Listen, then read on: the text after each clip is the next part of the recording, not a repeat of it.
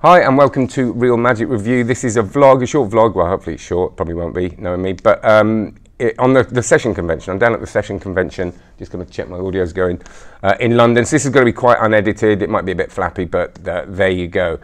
Just for those people really who haven't been here, to tell you what it's all about, those people who are here that might want to watch it, and also if you see these lectures out of the context of this session, just trying to give you my opinion on what I thought, very, very briefly.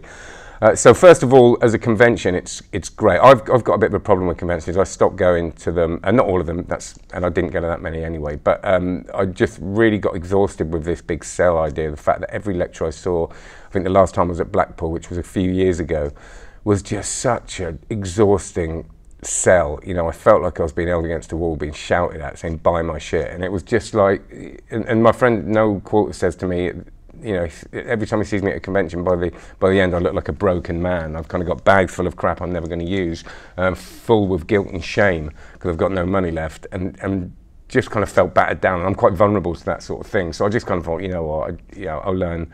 I'll go to lectures individually, but I'll learn in different ways, and that's kind of best for me. But until now, so I thought I'd start coming back to conventions. The session is a good one. I always love the session. It always felt a bit different, felt more conferencey. And obviously it's grown a lot. We're down in London now. The last time I went to it was in Cheltenham, and it just got a different feel to it. So I came in yesterday. First of all, the design of it, everything looks great, which does make a difference. You know, back in the day, I remember going to, you know, when you're in sort of say Blackpool, quite a while ago. I'm not judging it now because I haven't been for a long time, but everything was just felt a bit kind of laboured. You know, the audio visual was okay. But you're in massive rooms trying to learn card stuff, and the screen wasn't that clear, and I couldn't really hear it, and everything I noticed yesterday was just so clear, so crisp, and that may be the case very much with the other conventions now, but for this, always, you know, Andy and Josh are very good, like I've said before, with their books on design, and the whole thing's designed to the hilt, and I think that does make a huge difference, especially if you're at the back of the room watching someone with a deck of cards, and it's just clear, looks good, and the speakers look good on stage and look good on the screens. So that's the first thing. Second thing, all the little details, like you get a notebook when you get a deck of cards that isn't shit. You know, you kind of feel like you're welcomed, and everybody's really friendly and lovely, and so that was great. Content-wise, first of all, Andy Nyman was the first. Well, you got Luke Germain hosting, and one thing I'll say about that, I've been watching Luke on and off for years, and he's always been a good presenter,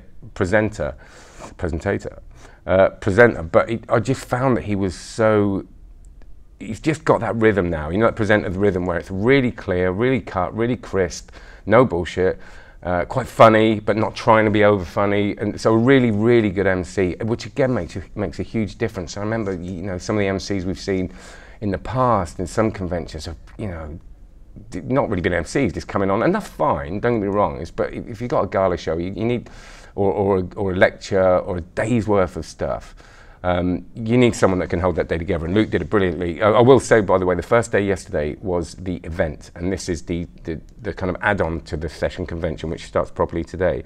Now, the event is a mentalism day, and I wasn't going to come to that, but I was in the area working the night before, and I decided to add the extra day. So the event was yesterday, which is what I'm talking about, so I didn't say that at the beginning. But I thought it was going to feel very mentalism, it was going to be full of people walking around very serious, but actually it feels just like any other day of the convention, which is a good thing. So Andy Nyman was first up. You know, I could just watch Andy, and I think lots of people said this. Andy is just so comfortable on stage, so self-aware.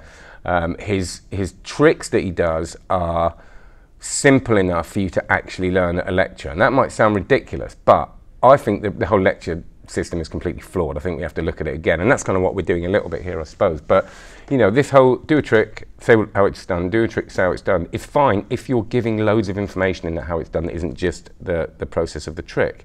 And what I mean by that is, if you're learning a card trick and you see it perform, which is a great bit, and then you go, right, I'm going to explain this. If you're literally just going through the moves of how to do it, that's great, but I don't really think many people in the world could learn like that, unless you're Rain Man.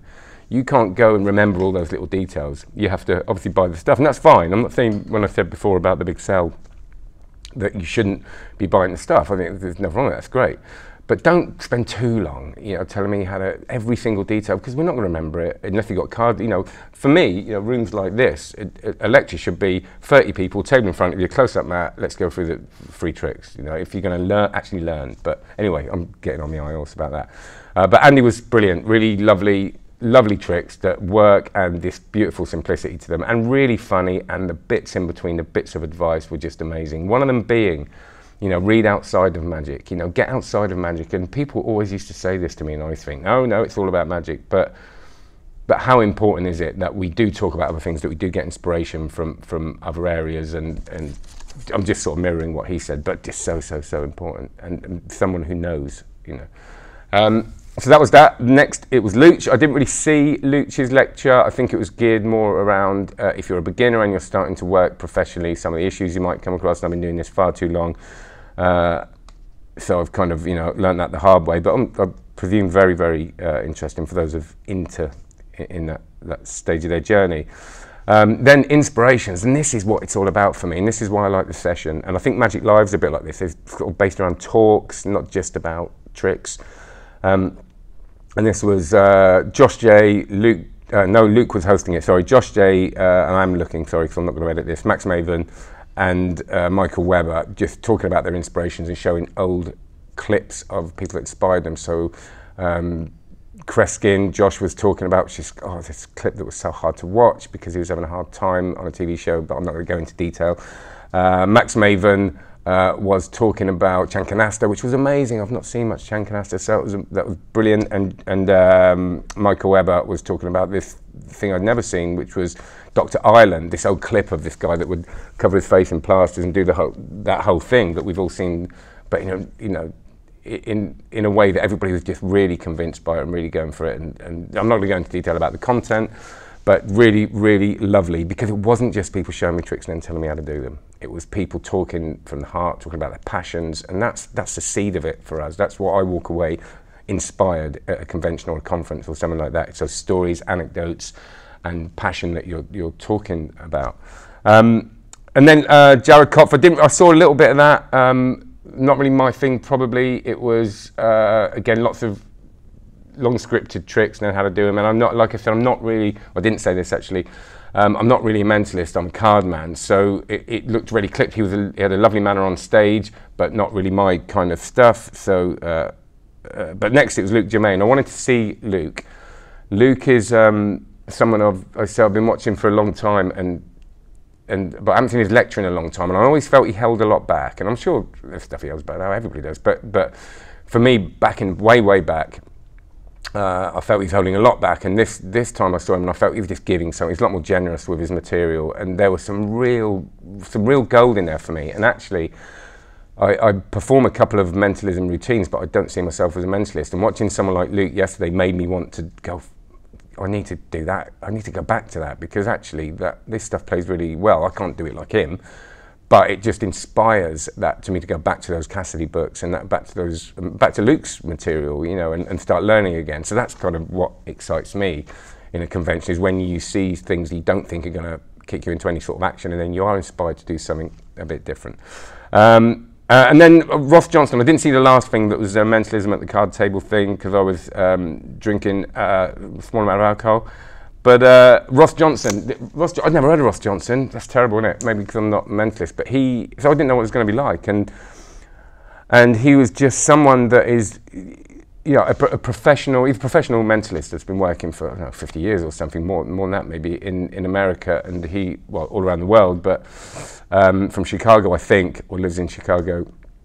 And it was just lovely to watch a mentalism performance.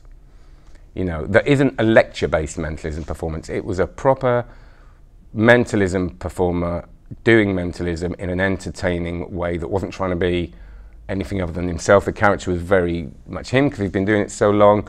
And it was just, I enjoyed mentalism for the first time in a long time as a punter, you know, as a layperson. I sat and watched the show and enjoyed the show. And it's been a while, other than seeing people like Derren, I do find the process of mentalism, unless you are someone like Luke who's got that kind of charisma, it's a hard sell, all that process. So when you see someone come on that just embodies it and does it so well. That again is the inspiration. So longer than I thought. God, we're nearly at 10 minutes now, so well done for watching it. But that's a little rundown. If I'll be doing one tomorrow morning as well, so it's all the card stuff today, so that'll be interesting for me. But again, will it work on the for me in a lecture situation? I don't know. So have a good one. Anything I can say that I want you to do, yeah, share it, that'd be good, and have a look at Card Magic course if you want. I'm not really doing the whole big sale thing at the moment, and have a look at my Instagram, Card Magic course on Instagram. All right, have a good one. Thanks very much. Cheers.